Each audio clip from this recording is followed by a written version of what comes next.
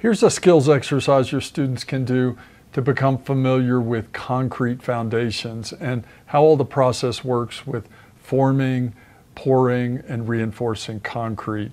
What they're building is a short section of stem wall, and depending on how many students you have, you can scale this up or down. So the students would on their own build sections of the footing. They would have a separate form that they would build with a keyway that they would put in it and some rebar that they would reinforce it with. Once each student had built their section of the footing, those would get combined into a continuous footing structure, and then a stem wall could be built on top of it.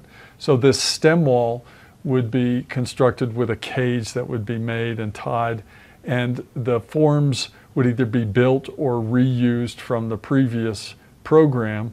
They would be set on top of those footings, and then this stem wall would get poured as a group project of concrete assembly. So here you have the form, sort of an exploded view. You see these separate blocks that are serving as a continuous footing. We were using quick clamps to hold it together. Obviously duplex nails would work fine, or some other type of fastener.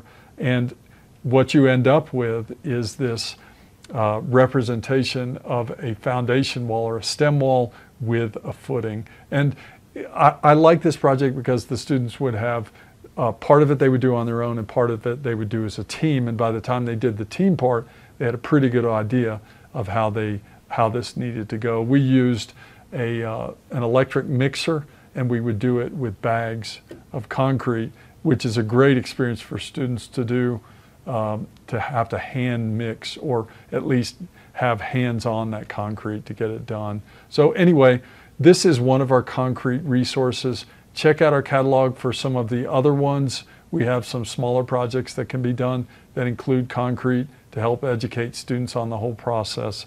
We also have many other resources in there. Check those out as well, and I'll see you in the next one.